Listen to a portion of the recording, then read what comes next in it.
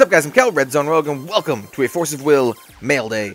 So in this series, maybe it's going to be a series, I'm going to go over what I'm buying and why. I'm going to show you what I'm buying, tell you why I'm buying it, and maybe give you a little glimpse of what kind of videos I'm going to be doing in the future, because I might be using some of these cards in here for those videos. I post about these usually on my Twitter. And if you're not following me on Twitter, go ahead and follow me on Twitter. I tweet about like Force of Will, video games, all that kind of stuff, because I'm really into card games, video games. But without further ado, let's crack these open and I'll show you what I picked up. These ones were not cheap. So I have this first package here. I'm going to be cutting out any of the information. Let's fast forward through this. It'll probably have some of my information on here. Alright guys, so this is the first thing that I picked up, the Dusk Girl, aka Scarlet, the Crimson Beast. I bought this from tcgplayer. Basically, I picked these up because, well, you probably saw my luck with the Time Spinning Witch. I got all starter deck rulers out of all three of my boxes. Didn't get a single new ruler, so I figured, I'm going to pick them up. Who knows when the second print run is coming?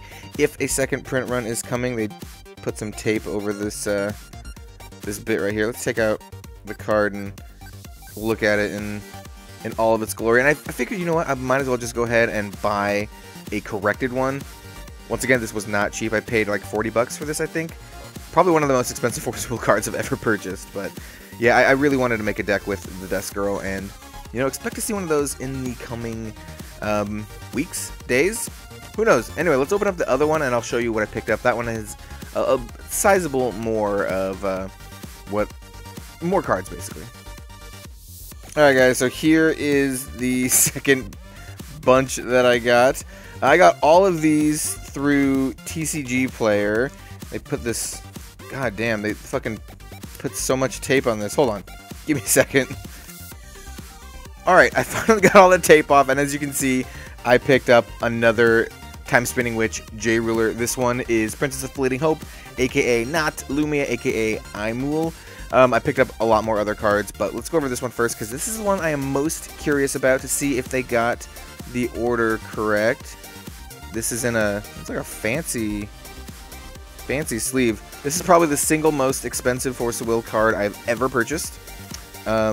She was like $60 to $70. Let's see. Alright, so we have this side, and nice. I'm very glad tcgplayer can be trusted. Then they gave me like a misprinted ruler on accident or something like that. This is a very nice pickup for me. I basically own one of every single J ruler in the game, other than like Valhalla rulers, except for these ones. Why? Because these ones were so hard to get and they're like so expensive. I'm so glad to pick this one up. Once again, expect a deck video for this card in the near future. Basically, that's the reason why I haven't done a lot of deck videos recently. I wanted to do videos on the Time Spinning Witch Rulers, and you know what? I didn't get any of the new ones from my 3 boxes. So, yeah, this is what I'm going to do with these. And Aimul is gorgeous.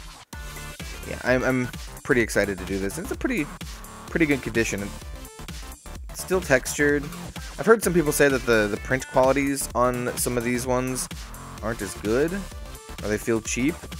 A little bit.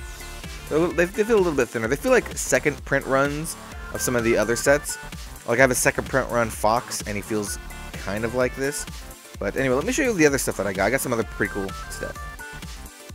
Alright, so I also picked up some of these. This is a Demonic Captain Elios.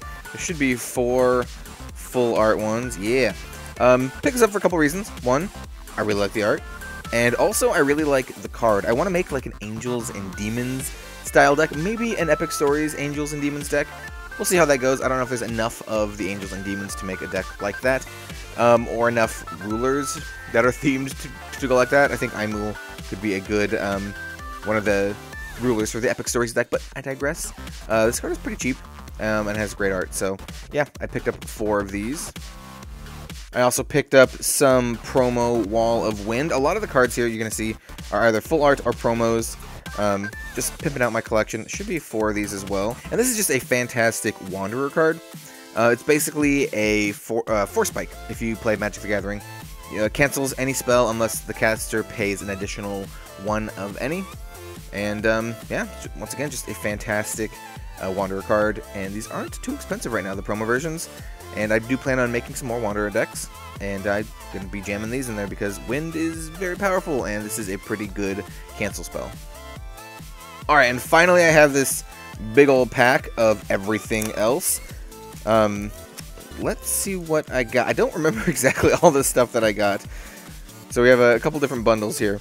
So the first bundle has Morgiana, the Wise Servant. This is a incredibly powerful card in Wanderer, so much so that it is banned, which is why I was able to pick these up for like 50 cents each. I should have a full playset of these in here. Basically, I picked these up because they're cheap, and they're really, really good in Wanderer, obviously really good in any format that's legal, so like Epic Stories.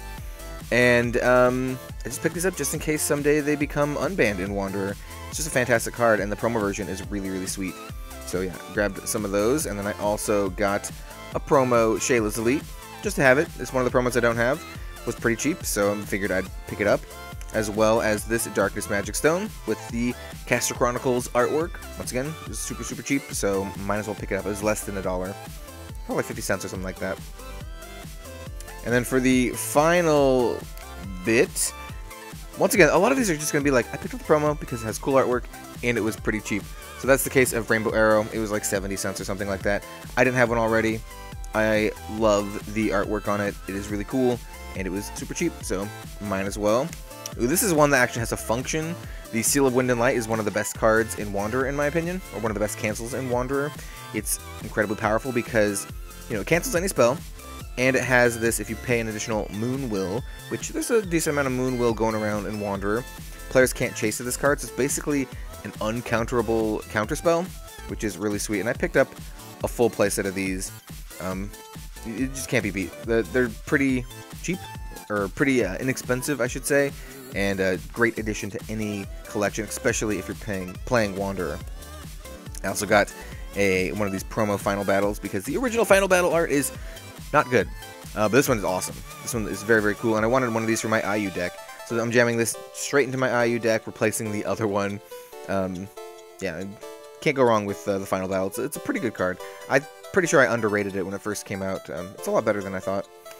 Ooh, nice. I forgot I got this one. This is a Mikage Sisters. Once again, I picked it up for, you know, pretty obvious reasons.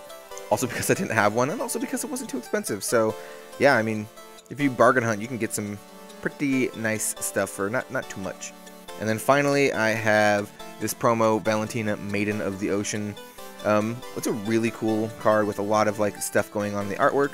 We have Valentina, Alice, Priscilla, who got Charlotte, Kaguya, Zero, Feetsing, Faria? Yeah, got Soul, Lapis, Mars, Millium falling asleep. I think I named all of them. But yeah, pretty cool. I like this card a lot. It's not like a good playable card, but it's just a really cool card that's just gonna go straight into my my like promo binder.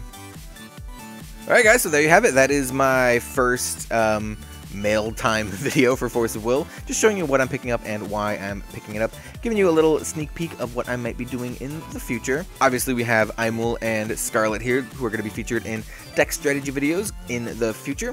I'd like to get those out sooner rather than later. Expect them in the next couple weeks. I want to do it before spoilers for the next set start coming out, but you know, time willing, I'll get them out as soon as possible. Without further ado, I hope you guys have a fantastic day. I hope you liked the video. Maybe leave a comment, like, subscribe, anything like that. Let me know what you're picking up in the future, and I will see you next time.